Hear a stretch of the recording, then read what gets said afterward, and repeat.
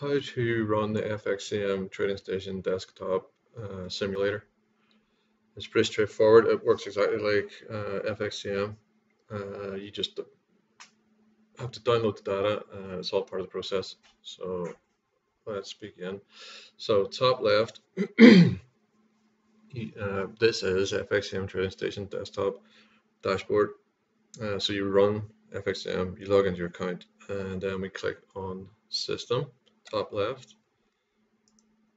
We want to go into simulation mode, which is the third thing down on the drop down menu. And then we want to click on new. So I want to start a new.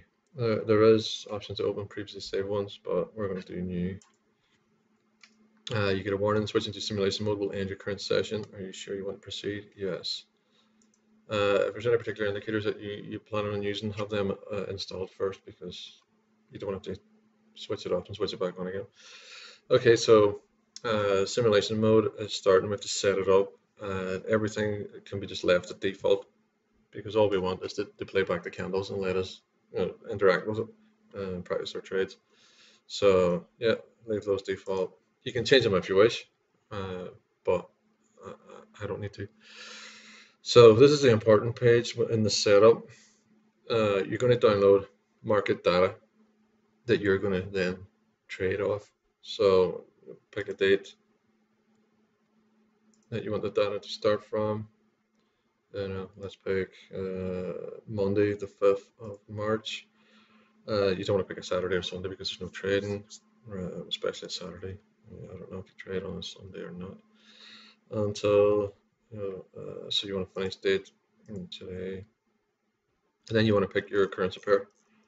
And you can pick more than one. You can pick all of them if you want. So I'm going to pick the Euro Yen. And I'm going to click on next. Now, it's going to download the market data to my computer. I better off doing this in the middle of the week, like Monday to Friday, because FXCM shut their server sometime on a weekend for server maintenance, and you won't be able to download the data. But if you've previously downloaded data, you can still use that data because you have it. So we've downloaded our data, and we've got this page, margin requirements, don't care.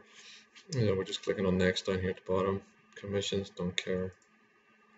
Simulation parameters, not slippage, non-slippage, doesn't matter. We just want to get it to start.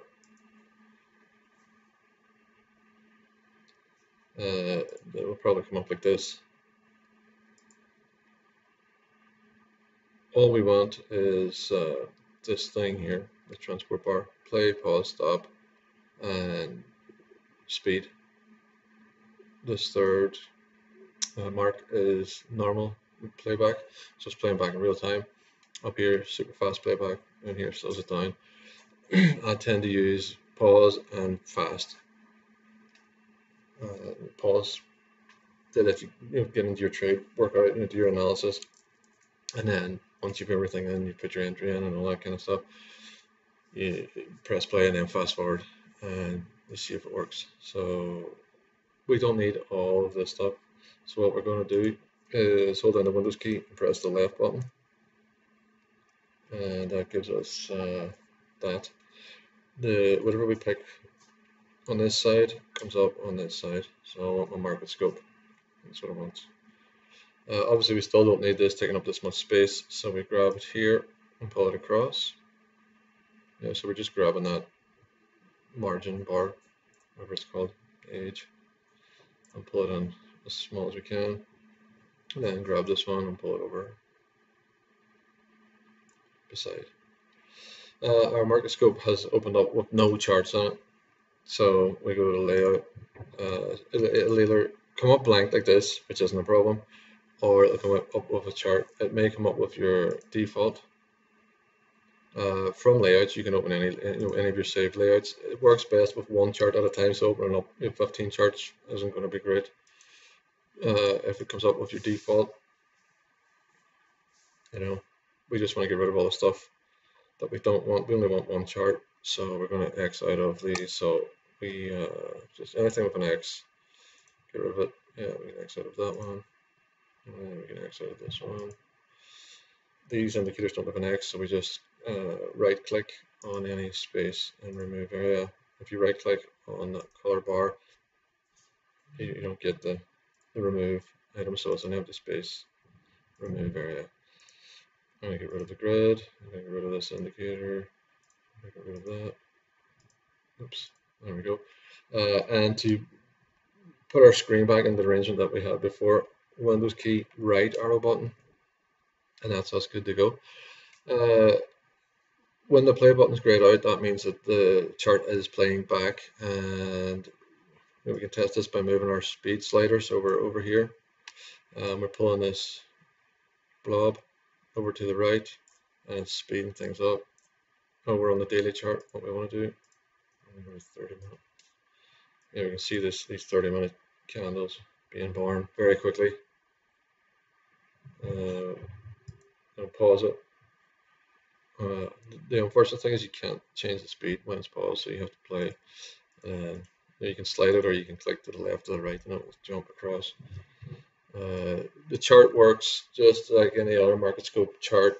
You right click, you can create an entry, buy, sell, stop, limit, all that stuff. If you want to load indicators, you just pull up your indicators and load it on. That's the market sessions indicator that I use, so that when I'm in simulator mode, I am not trading during the Asian session. I tend to only trade London sometimes, but in New York, I prefer just the London session. And that's it. So you open FXCM, click on System, top left, click on Simulator Mode, click on New. Just make sure you fill in the market data, download page, and then next, start. And then, like the next time I start up this, it should come up in this layout with whatever chart I've picked. And that's it.